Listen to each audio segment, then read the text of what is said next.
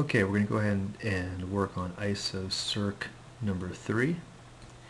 And once again, we have a 4-inch length, 1.5 wide, 2.5 inch tall model.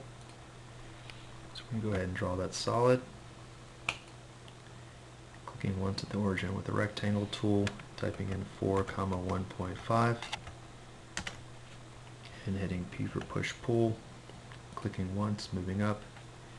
2.5. I'm sure by now you can do this in your sleep. Okay. Alright, now, once again, I'm going to switch over to that front view. It's kind of nice to look at things just from a flat two-dimensional perspective. You zoom in a little bit here. Going back to our drawing, you actually see that we have these arcs on the corners. And we have a radius. This one's 1 3/8. And this one here is a radius of 1. So radius of 1, radius of 1 3/8. Here's how I've completed these drawings. I'm going to actually use the circle tool. So C for circle. I'm going to click once here in this left hand corner of the front view. Click once. I'm going to move down. I'm just going to type in 1. Hit enter. And if I use my E for eraser tool, I can just click once here,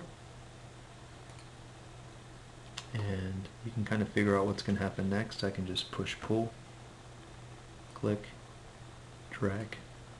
Okay, looking back at that, the front view, there it is. Now, I could have also drawn my second circle here right after I drew the first one, but just to kind of show you the process, let me hit C for circle again, click once.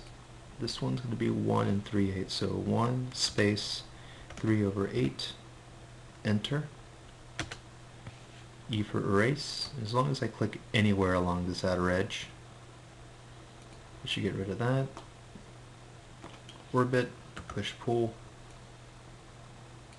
There it is. Once again, orient your model so it looks just like the drawing on your paper.